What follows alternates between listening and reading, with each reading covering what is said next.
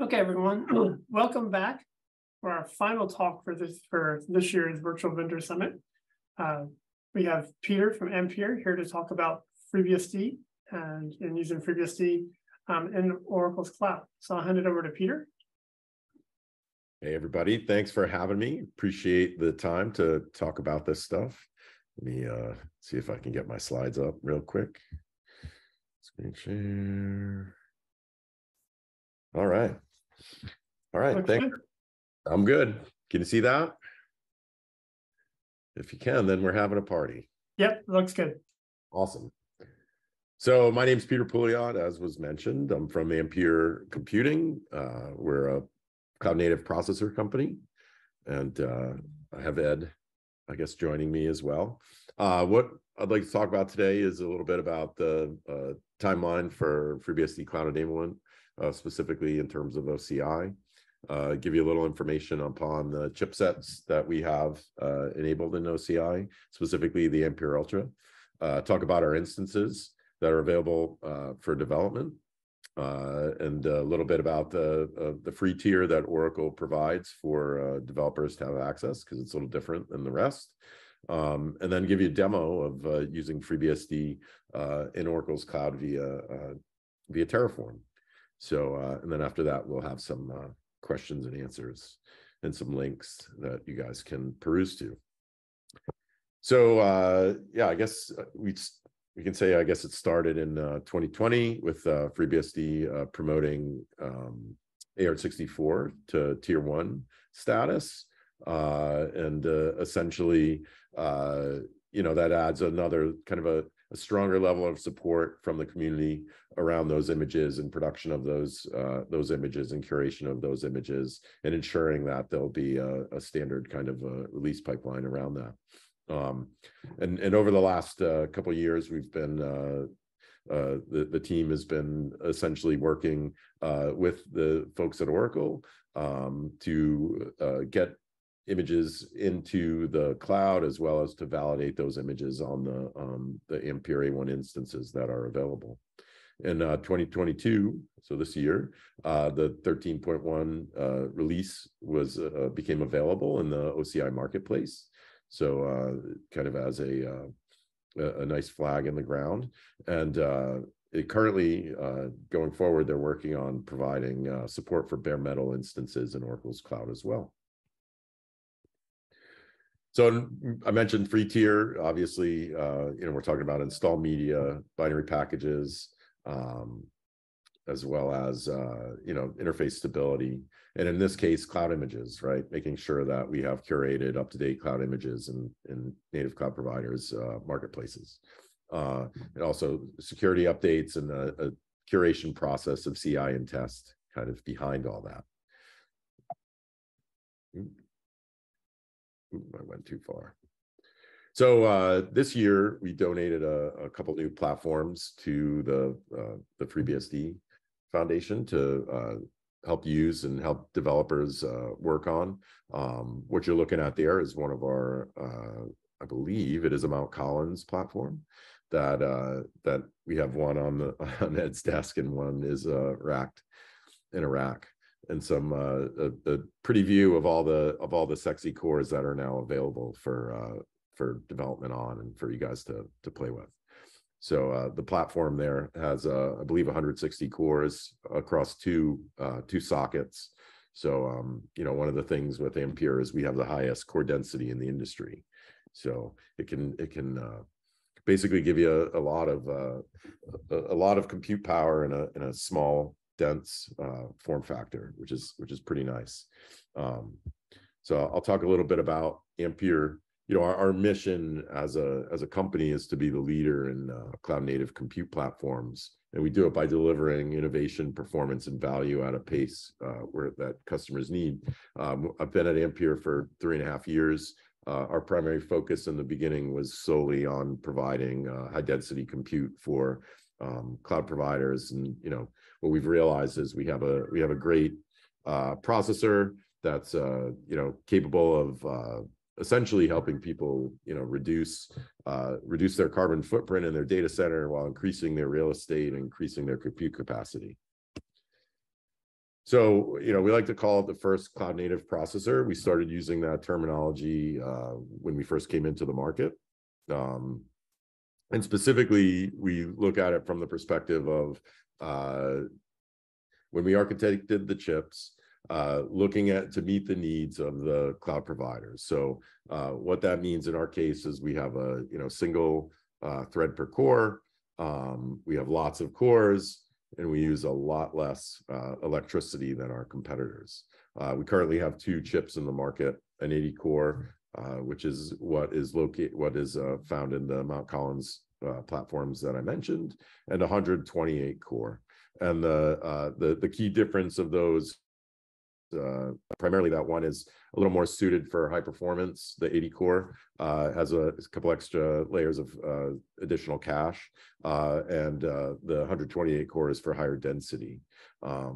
But they are socket compatible. So for those of you used to using legacy processors, you'll be able to, you could potentially swap out those chips. So, one of the fundamental things that Ampere is really proud of is our efficiency of our platforms, right? So, currently, if you're using x86 and you're looking to grow your existing data center footprint, you're going to be looking at, a 2x increase of server power and a 1.6 times increase of real estate needed to house that compute. Whereas by using Ampere's processors, we can actually reduce the amount of power you consume, and while also decreasing the amount of real estate space needed to house that. So, we like to say we have industry-leading performance, industry-leading power efficiency. And we also do a lot of work through, open standards. So, we do a lot of work with open firmware on our platforms. So as another example, HP recently started shipping one of their servers, the Pouliot RL300, with our chip in it. And that's one of the first enterprise platforms to ship with OpenBMC as an option. So, we're really proud of that sort of stuff. So, and obviously, because we have a single thread per core and lots of cores, the performance for a lot of the standard cloud native workloads is increased. So as you can see here, we have like a 3.8% increase for web services like Nginx. We have basically we're consistent and predictable because our cores have a pin frequency. So when you're hyper-threading, you get fluctuation in the frequency of the cores, whereas ours it's pinned at a consistent 3 gigahertz. So that way you can assure that you're always getting 3 gigahertz, even for in the case of a cloud provider when it's being cut off. Because we have so many cores, we have unprecedented linear scalability. So, for certain workloads, they won't even take advantage of all the cores. Obviously, our low power consumption, comparatively to an Intel Xeon, we use roughly half the electricity. So the TDP of our Ultra and Ultra Max is 250, where the TDP of the high-end Xeon is about 500. So you can imagine that when you're nickel and diming in your data center for compute power, it's somewhere where you can reclaim some extra watts. And obviously, talking about the just sheer density, when you're dealing with legacy processor architectures, and I've been in this situation myself, where you've had to basically remove capacity from the racks to be able to have enough power and enough cooling in the rack to be suitable for the operation of those servers. Whereas based on our power envelope and our heat envelope, as well as our compute density, we can get a lot more compute power in the rack than our competition. So, as I mentioned, we'll be talking a little bit about Oracle's cloud. Now, Oracle's a little bit new to the cloud game. They have a phenomenal free tier, which basically has a bunch of services that you can get that are always free all the time. The big one that I'm a big fan of is they give you the ability to have 4 cores and 24 gigs of memory of Ampere's A1 compute instances, so that you can cut up in any way you want. So I use it all the time for a development environment, because it actually works really well. And essentially, with that much compute, you can usually do what you need to do and prototype and figure stuff out relatively quickly and easily without having to accrue additional costs. So, and there's a bunch of other things that are available, and there's, as I said, other free services that are available for open source projects as well through the ARM Accelerator program. So here's a screenshot of the FreeBSD in the OCI marketplace. So that was to me it was a big deal for us at Ampere because obviously we want to have parity from an operating system perspective, and I've been a big fan of BSD for most of my career. So having FreeBSD as one of the first extra options available for Ampere platforms was a pretty exciting thing for me. So that's what it looks like if you go to see it in the marketplace. And then what I'm going to show you next is essentially some Terraform that I wrote a while back. It's a Terraform module that it utilizes the OCI Always Free tier to essentially get a combination of instances. It will create all the necessary network infrastructure needed to launch those instances and provide remote access to them. It'll also dynamically creates SSH keys and other needed things that will be needed for accessing the instance. It'll actually, we also pass in a Cloud Init metadata file to tell it to do some things on the first boot of that instance. There's been some work by the FreeBSD team and Dave Kaltenberg essentially to help enable that functionality. So essentially you get parity with Linux instances in terms of being able to ingest metadata. And then, as I said, we're going to launch the A1 instances using the latest curated FreeBSD image that's found in the marketplace. So I have some Terraform code that will actually detect what that is and look at it, and then we'll expose the instance to the outside world so we can SSH into it. So right now, what I'm going to do is I'm going to stop and share my other screen, although I think I might be able to do it from here.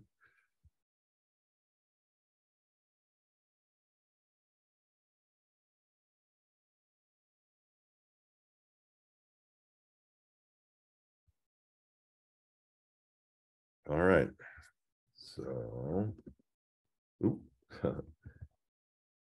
going to kill that because I had already pre-typed the command. So what I'm first going to do is initialize the Terraform repository. And that's just going to ensure that we have all the necessary plugins needed. And then very quickly, I'll show you too what the code looks like. So this is, because I'm just utilizing a module that I created. This is what the actual code I'm using to instantiate it looks like. We're pulling it from a source module located here. And then I actually do a little abstraction of the operating system selection. So I'm just able to pass in FreeBSD as a string to tell it to use FreeBSD. And then we're going to pass in some metadata. So this is just simple metadata file that we're going to use, install some packages, tell it to update itself, add a user and add a group with that user in it, and then echo a phrase into the MOTD.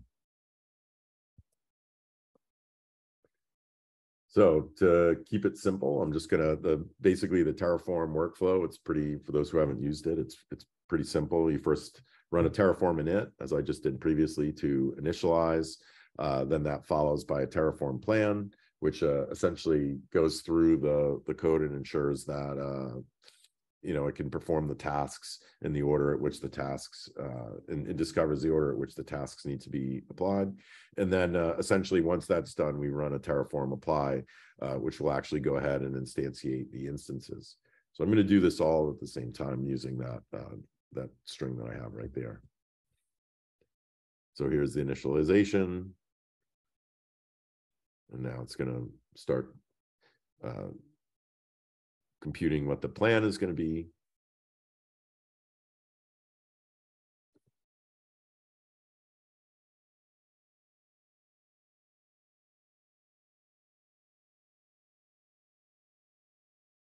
And then so this is the output of the plan. And then once the plan's done, we're going to it executes it via the Terraform apply.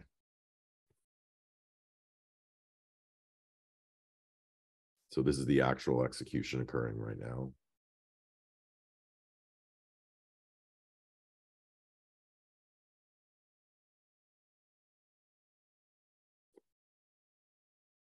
And as you can see, it's creating the subnets.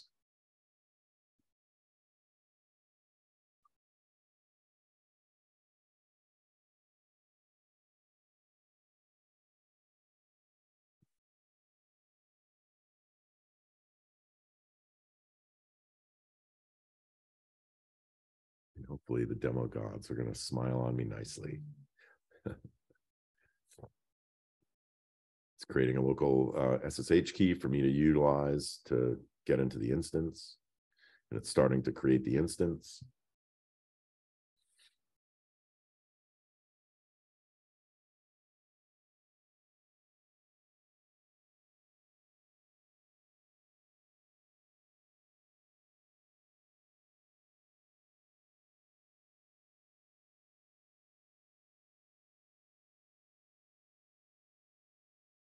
Now I have found once the instance is created, it will take a minute or about a minute before we can log in. So that is the external IP address that we're going to use. And I'm going to use the newly generated key to get into that. The user I'm going to use is just a user called FreeBSD.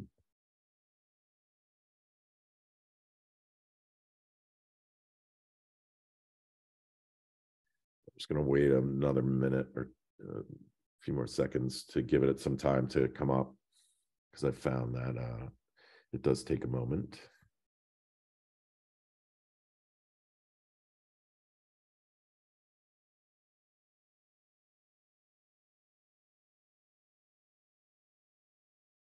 Yeah, still going to wait.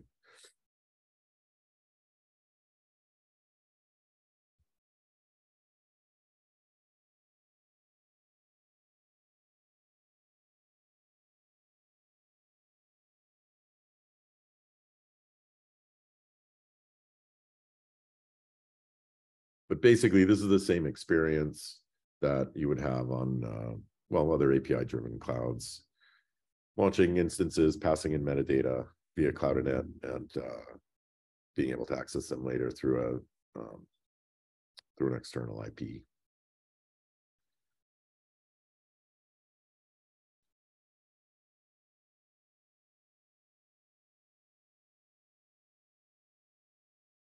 There we go.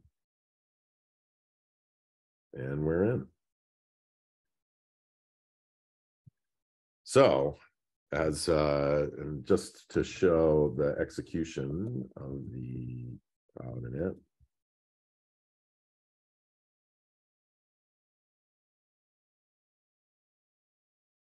So it's currently, I believe, doing the upgrade of the packages on the system as part of, as I told it to do via the metadata file.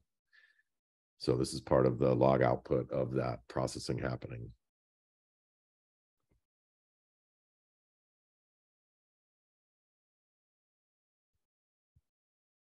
Now, if we wanted to kind of end this, what I'll do, I'll show you how to destroy the instance.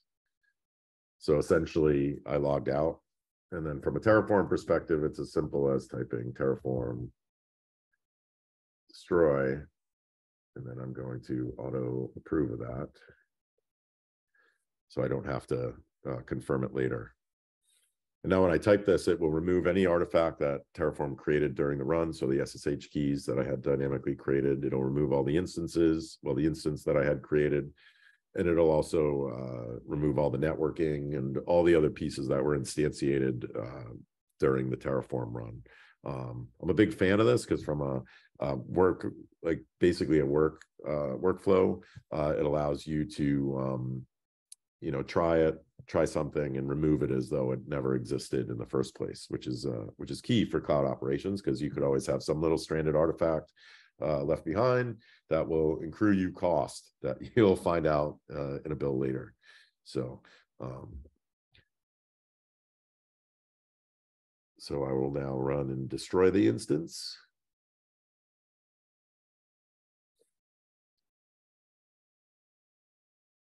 And it's going to go through and start removing the same sort of, in the same kind of process it went before, just removing it all.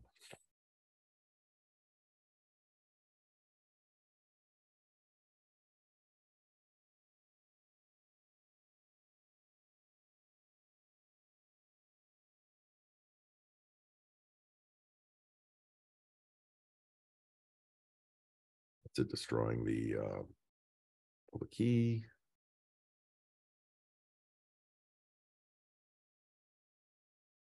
So those lines that we see right here on the bottom, there's some language in the code that essentially, because it's in the application catalog, that you have to accept. So the code actually does that stuff for you. And now it's removing the instance itself.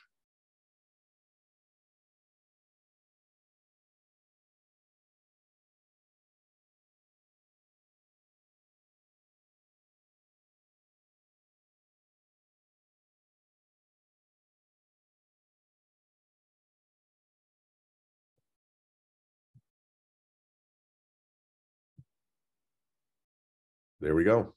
So that's the full life cycle from kind of beginning to end to show really the easy use, how easy it is to get kind of using FreeBSD inside of OCI, especially with Terraform.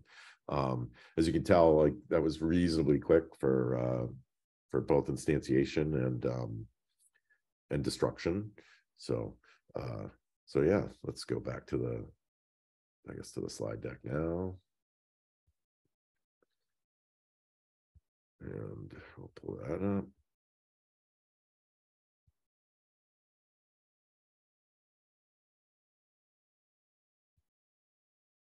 All right. So a couple more things for folks to take a peek at. There's a blog on the Ampere website, which goes into more details about kind of what I just did here. If you guys want to reread it or check it out, feel free. The Terraform module that I use, the exact example can be found in this subdirectory of the module. There's some more, some surprisingly, I was very, very pleased when I first started working with OCI. They've done a huge amount of effort to document things regarding their Terraform usage and the ability to use Terraform with their cloud.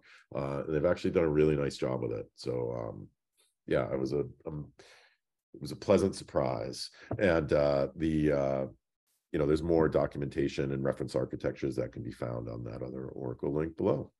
So I guess after that, I will thank everybody and open up the floor for questions if people have questions.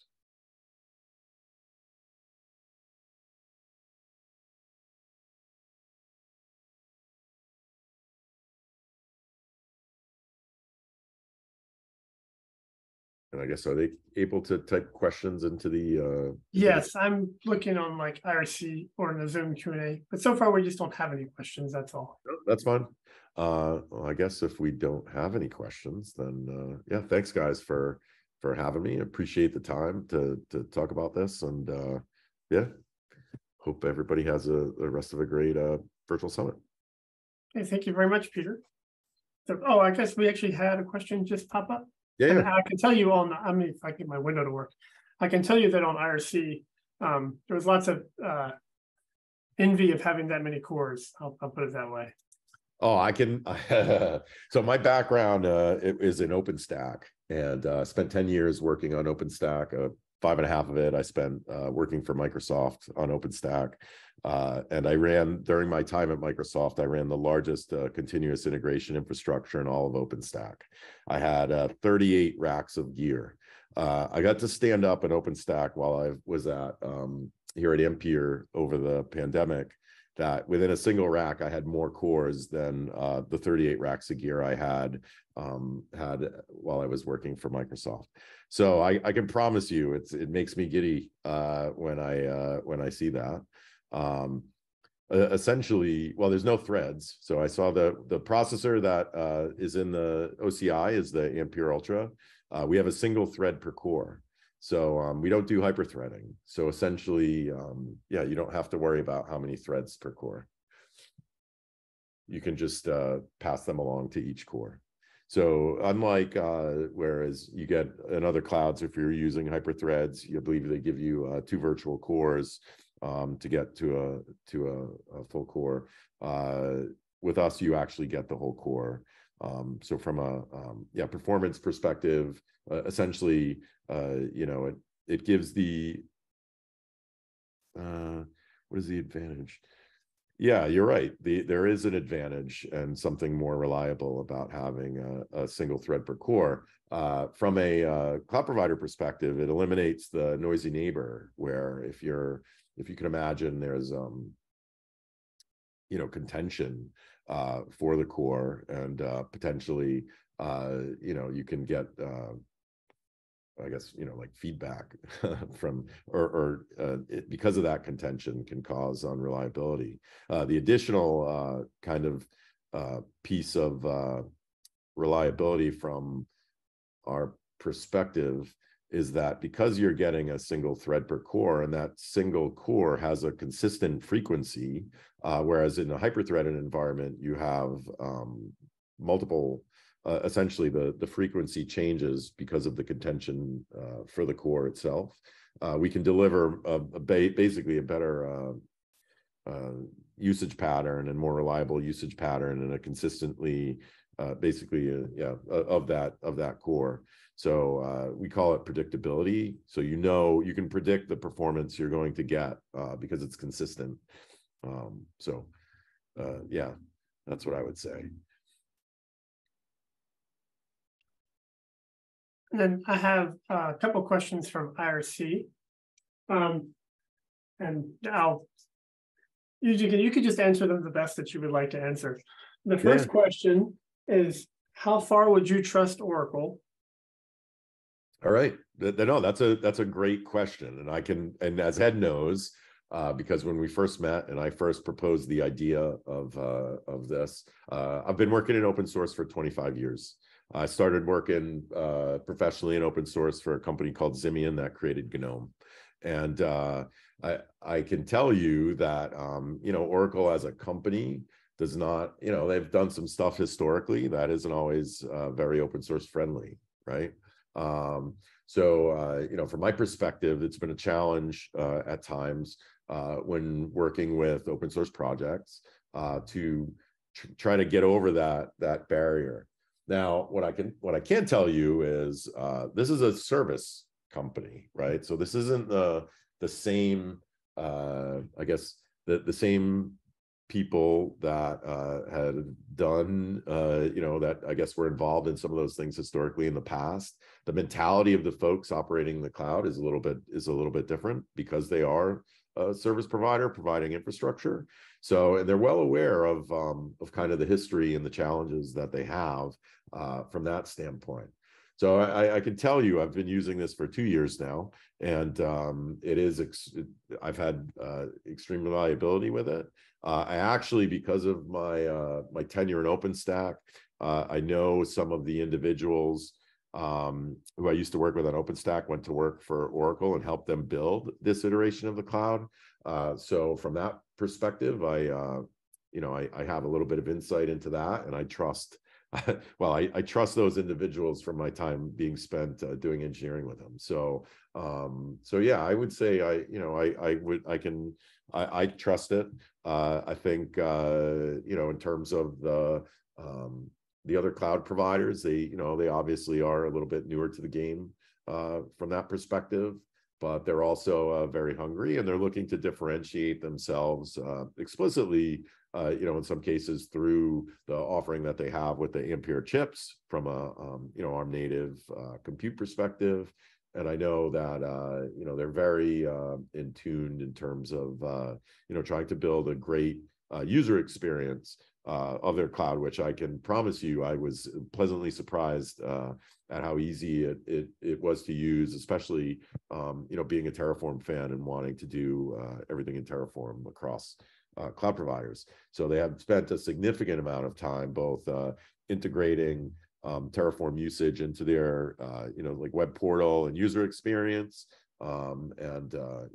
I think they are a trustworthy cloud provider from that standpoint.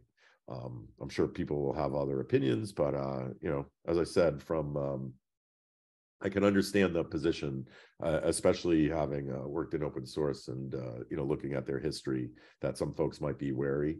And in all cases, I will say that the different projects that I've worked with have all seemed to have a pleasant experience with working both with the OCI team as well as with using Oracle's cloud. So. Okay, and I know Ed actually spoke up on IRC while you were answering and said that in his experience, the OCI team has been great to work with. So another question I had, this is partly in jest, I want to quote it correctly. Is there such a thing as enough cores? Well, no, right? Because the more dense compute, the more and the more efficient that compute is, the more we can fit into the data center. So I'm in New England. I live in the Metro Boston area, and my background is in part in the telecommunications industry. And I can promise you, we have buildings here that are never going to go away. And those buildings aren't going to get more electricity into them and aren't going to get more racks. So from that perspective, being able to have high density compute allows for further usage of that infrastructure without having to increase capital investment.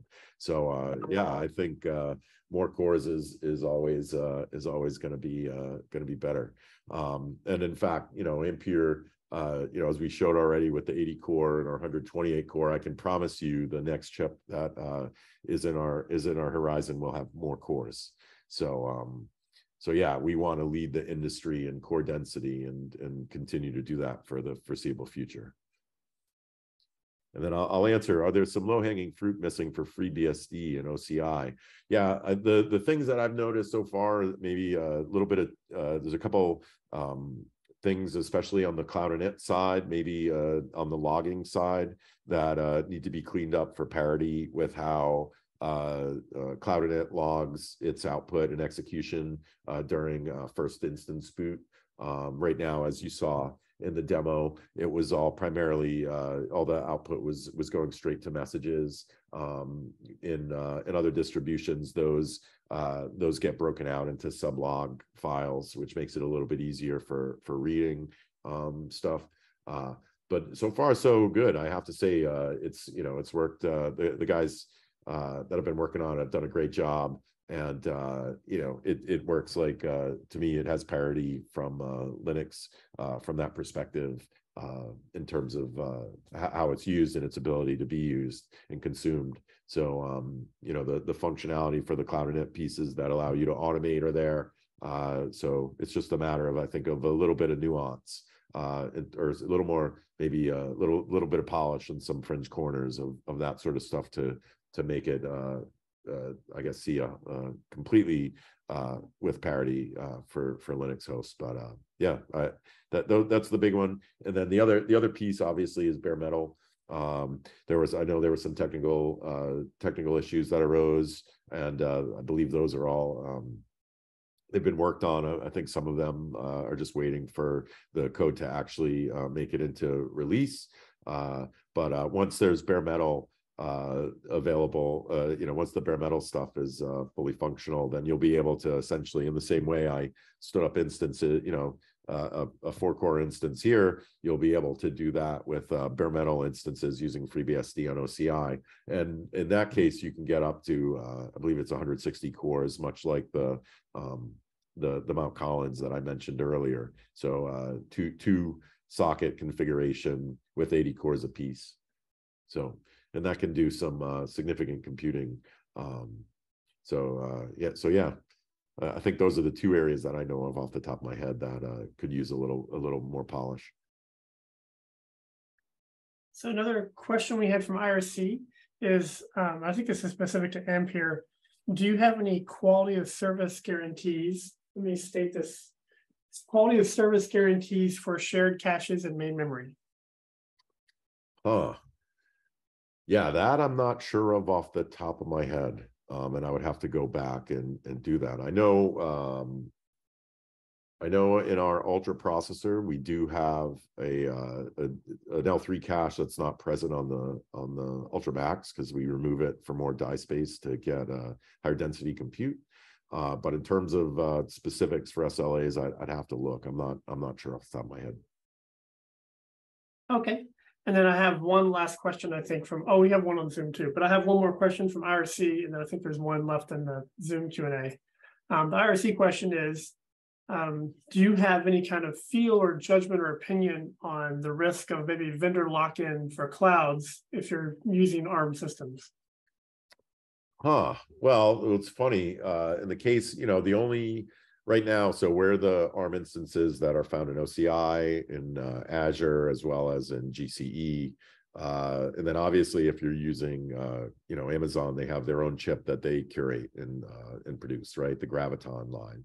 So, I know, from a personal perspective, Amazon has made a lot of moves in the last year. If you read publicly what they did around, solidifying their kind of position on the ARM stuff, their movement with Amazon Linux, moving from a CentOS base to a Fedora base was primarily done so that they could ingest the userland changes and kernel changes that are available for ARM, that are going upstream for ARM faster.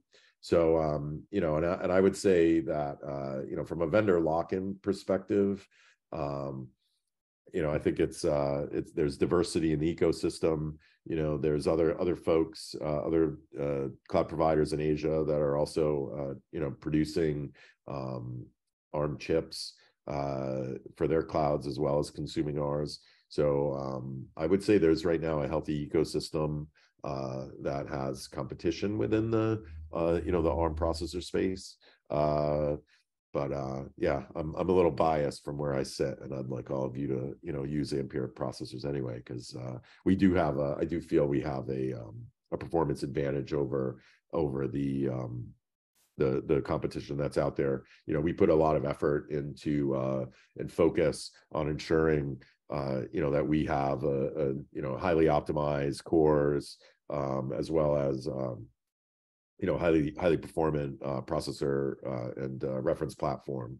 So yeah, I think a lot of the times when I think of like an Amazon's compute, it's usually for what I would call lowest common denominator, right? Like it's a general service platform. Hold on, I'll answer the first one first. Does OCI still support ARM v7 jails, or are those cores already 64-bit only? I do not know if they support ARM v7 jails. Our cores are ARM v8, so the ones that are found in OCI today that I know of are Ampere cores. I'm not sure. I guess the question would be, can they run like existing 32-bit binaries? Ooh, that's a good question. I know. Yeah, I think it depends.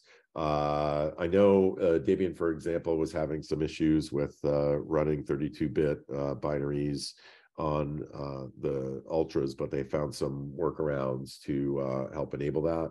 I don't know all the specifics, and I think Ed or one of the folks on the FreeBSD team might know better for FreeBSD specifically.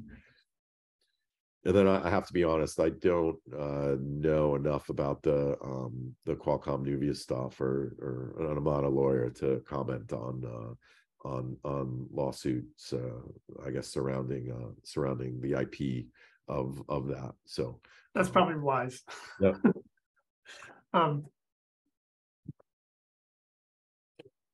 I think we're getting close to the end of our slot, and the pace of questions on IRC has slowed down. So we might be at the end of questions.